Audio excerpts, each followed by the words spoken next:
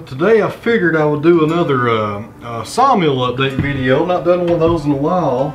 I've been doing a lot of woodworking lately. But right here this morning, getting the kiln ready for another load. And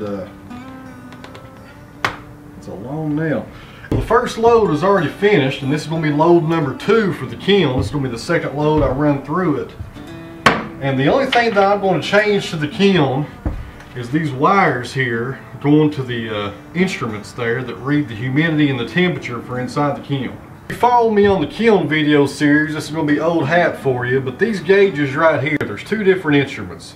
These 2 right here. This top one tells the temperature for inside of the kiln. This bottom instrument right here is hooked to a small little piece of material. This is like a wick, and it goes down into this little water reservoir here, and that tells you the humidity in the kiln at all the time. And you got to have these things in here, or else you'll have no idea what kind of temperatures you're getting out of the kiln.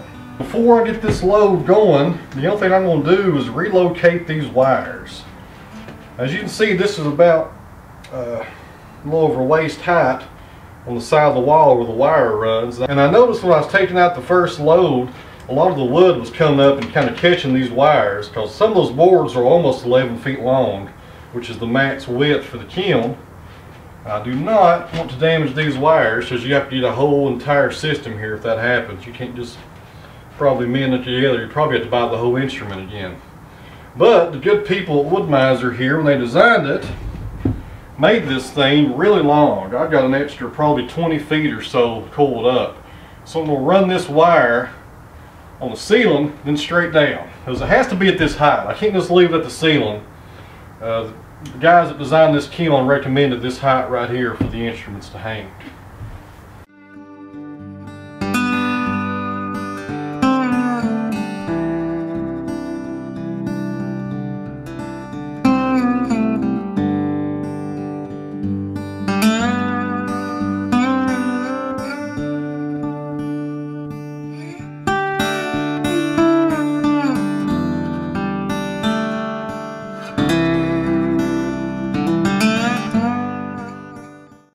If you're wondering why I'm putting a lot of this insulation in this back corner, is because this is kind of a dead spot in the kiln, both of these corners. That's why these fans are in here, to try to help combat that problem and keep the air circulating through the lumber rack up through the kiln, up through the process pretty much. But what I'm doing, I had a bunch of these left over, so I'm going to stick them in both back corners and try to fill up this area as much as I can, to avoid any stale air or any moisture that kind of gets back here and stays here and doesn't go through the process and get pulled out. Well, it's snowing here today in Tennessee, and what I got done is I got the kiln about 3/4 of the way loaded, and I'm going to head over to where the sawmill is and hopefully get the tractor out and put the white oak logs in front of it. People wonder why I wear sunglasses all the time on these videos, and the reason being, none of my cameras have a viewfinder. I can't tell what it's recording, and my eyes are always going everywhere. It kind of looks kind of weird when I'm looking at the camera and I'm looking everywhere as it's recording. So that's why I wear the glasses. It is coming down today. I don't think we're going to get any kind of accumulation here, but it sure has put a damper in my plans for the day, put it that way.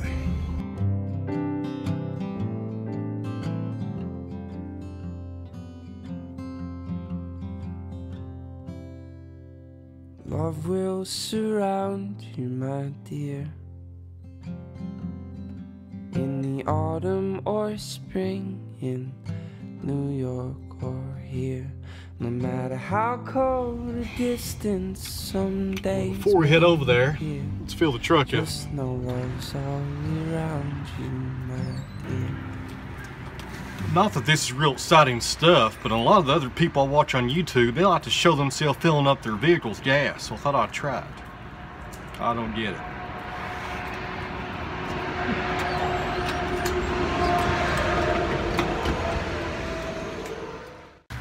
Now these are the logs we'll be sawing up tomorrow, as long as the weather cooperates.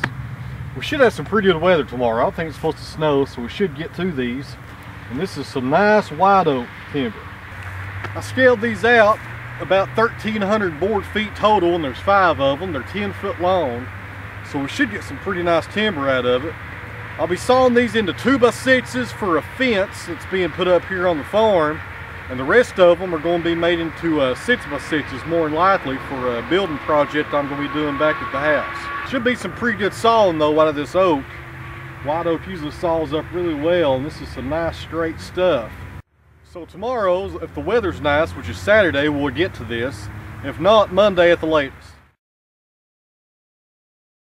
We should have some pretty good weather tomorrow. I don't think it's supposed to snow, so we should get to these.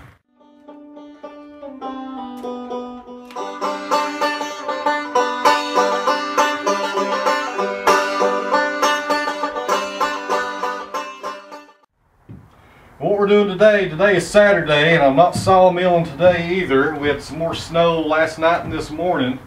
Kind of changed our plans on what we're going to do. Probably sawmilling on Monday. But what I'm doing today is finishing up this load for the kiln.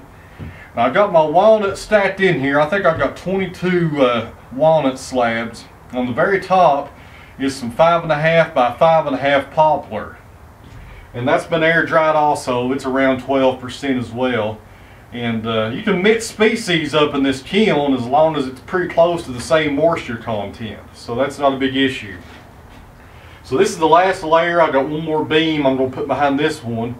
Then we'll put our insulation on here. All of our, what's that word? I always forget that word. Anyways, I can't remember the word for nothing. We're going to put our insulation around here, the baffles. We're going to baffle the load here with the insulation.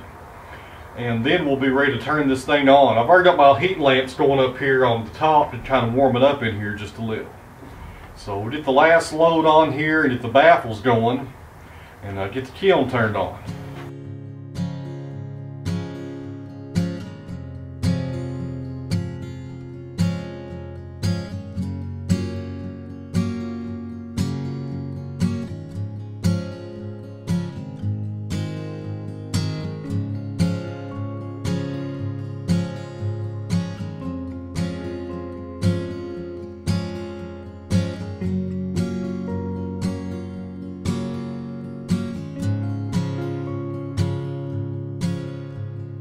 It's been 10 years, and I've got my new set of scars, from broken hearts and broken arms, from chasing after where you are. I've cried a couple tears, been taking everything too far, and running around in the dark, trying to finish what I couldn't start. So who's gonna love you now that gravity brought you down? Now that I'm not around, well, who's gonna... We should have some pretty good weather tomorrow. I don't think it's supposed to snow, so we should get to these. And this is some nice walnut timber here. This ain't walnut timber.